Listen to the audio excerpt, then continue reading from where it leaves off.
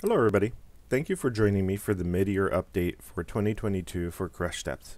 In this update, we're going to look at the new museum room we've built, a new bunker scene. We're going to discuss how we're remodeling the U-boat itself. We're going to dive into the new cinematic rendering pipeline we're building for Unity.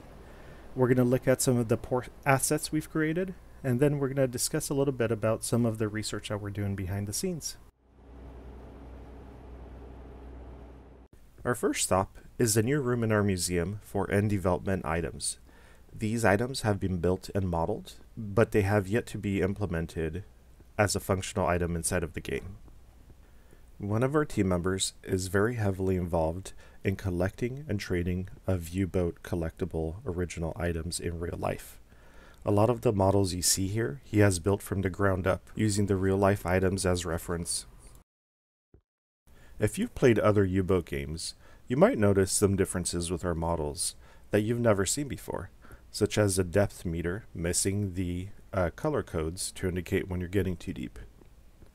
Because we're basing all of our models on real-life references, you'll notice that we have a lot of those add-ons absent, both add-ons that you've seen in other U-boat games, and even the movie Das Boot. We're aiming for full accuracy and are attempting to reduce a lot of the opinionated additions as much as possible.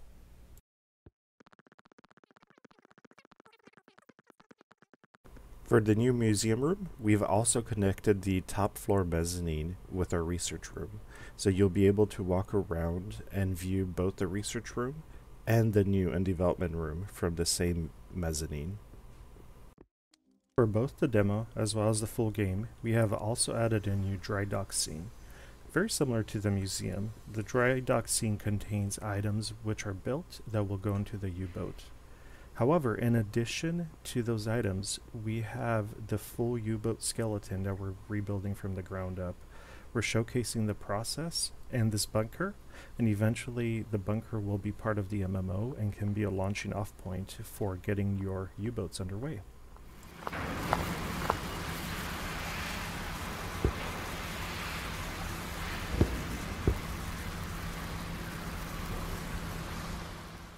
One of our biggest focus areas since our last update has been completely rebuilding the outer model of the U-boat.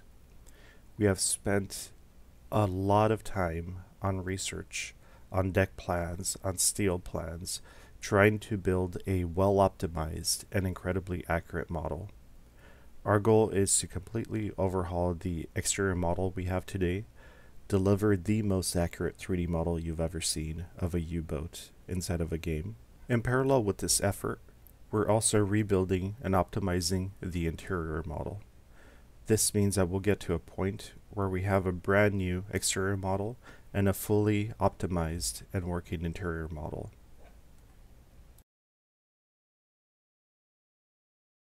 On the visual fidelity side, we've been using all of the lessons learned from our Code Orchestra and Unreal Engine venture, and we're building a brand new rendering pipeline from the ground up in the Rust programming language.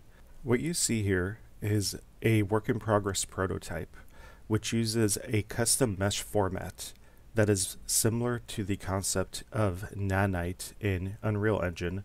It allows us to store essentially infinite geometry and complexity in a model, and dynamically at runtime stream different levels of detail.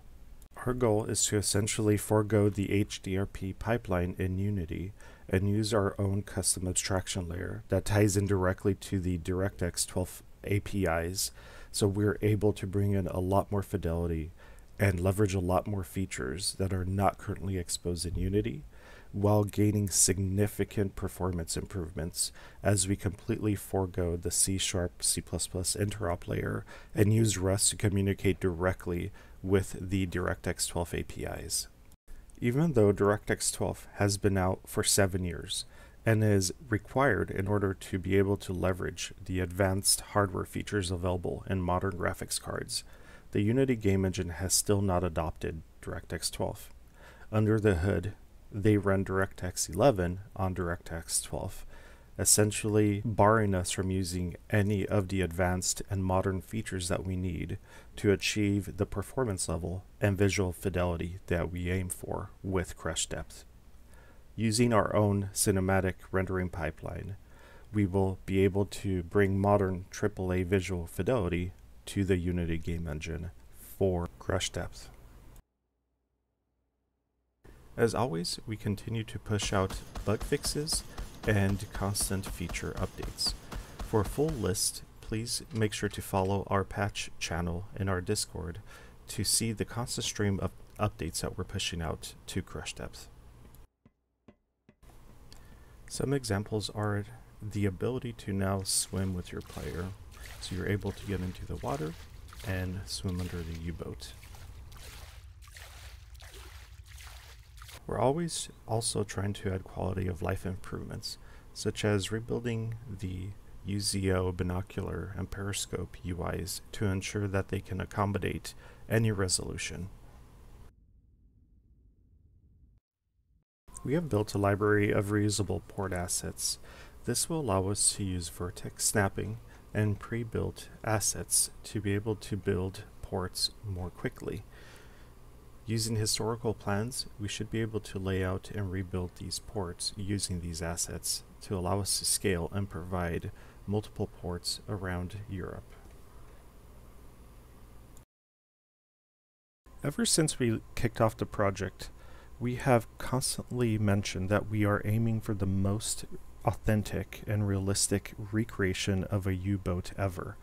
Here you can see how we have been painstakingly rebuilding every single diagram of every single system, trying to understand what every switch and every pipe does. The amount of time and effort spent in not only sourcing the research material, but rebuilding everything from the ground up is incredible. There's no way that I could communicate the amount of passion and dedication this takes. As always, if you have further interest in either the subsystems themselves, how research is performed, what the real-life procedures were for things such as diving and firing a torpedo, please head over to our Discord and connect with folks like the engineering guy, Stas, and other leads on the team. Thank you for tuning in to the mid-year 2022 update for Crush Depth and for your support.